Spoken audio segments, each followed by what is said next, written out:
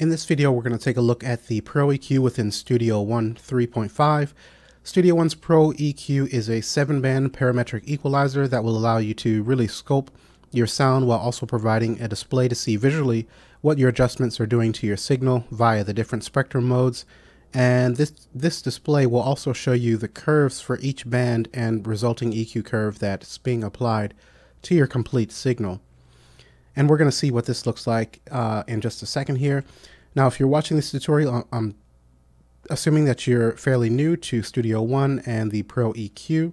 So really quickly, let's take a look on how we can actually access the Pro EQ. And if I press F7 on my keyboard, I'm taken to the effects page, and we've got our personas folder here. If we click on the arrow to expand that out, these are listed alphabetically. I can then come to the Pro EQ here at the bottom. We can actually drag this onto the track that we'd like to use it on. We can even select from these different presets by opening up the folders down below. I'm going to F7 and close that back out and press F4 to open up the inspector for this track. Just to show you that we can also access the Pro EQ by coming to the inserts in the inspector for this track, clicking on the plus symbol. These again will be listed in alphabetical order. Then moving down, we see the Pro EQ here. I'll click on that and we're in business there. So just know that parametric EQ is going to allow you to control 3 aspects of frequency: your level, cut, boost, the center or primary frequency, and the bandwidth of each frequency.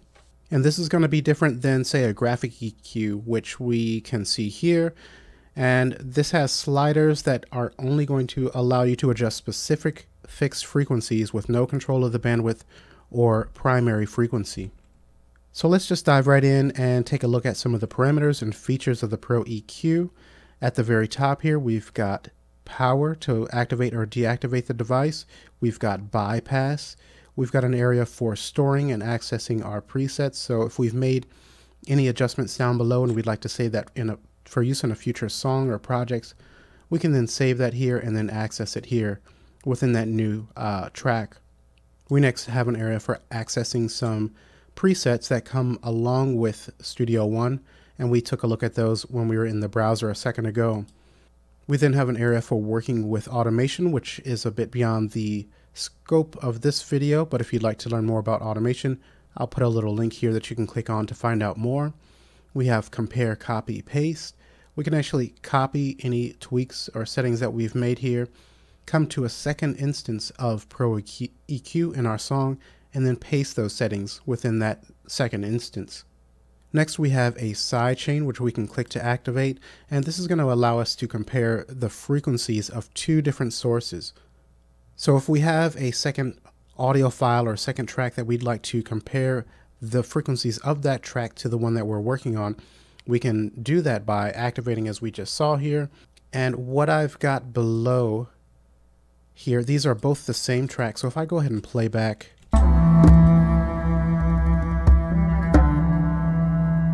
this bottom one does have the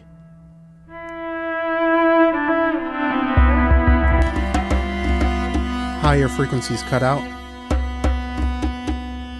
The first one, we can see that those higher frequencies are still in. So let's compare these two and see what the cut actually looks like visually within the Pro EQ. And what we would need to do is, let's get these right. I will F3 and open up the console. Let's come to our second track with the filters that have been cut off in that higher range. We'll open up the side panel. And in the sends section, we're going to come to side chains. This is the side chain that is going to show up once you click that activate button. We'll choose that. I'm going to close that back down. F3 to close out the console. Let's select this top one and open up that Pro EQ, and let's play back.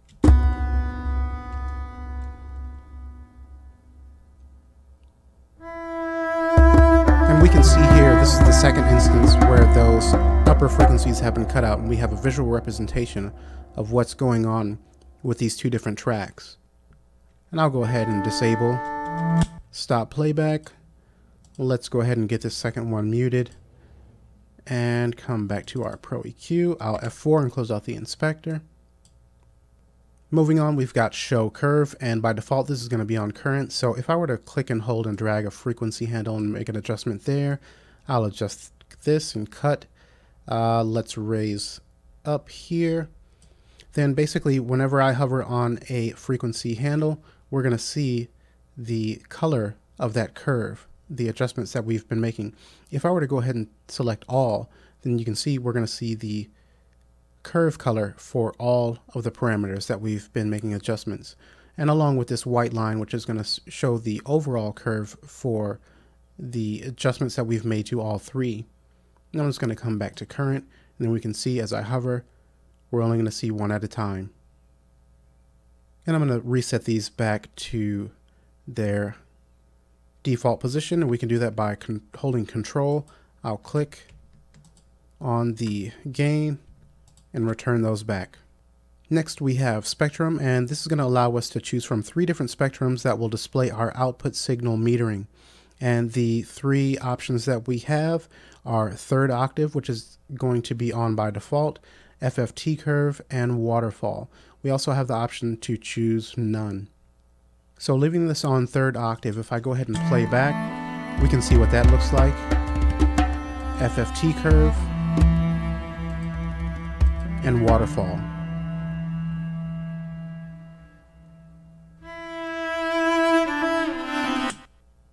And I'll go ahead and set this back to third octave. And just note that our spectrum display has a range of 20 Hertz here at the left, all the way up to 20 kilohertz. And then also here vertically on the left, we have a range from -24 dB to 24 dB. And actually, if we just would like to make use of this display here, we can click on this arrow here and hide the various controls below like so. And I'll just click that arrow again to bring those back.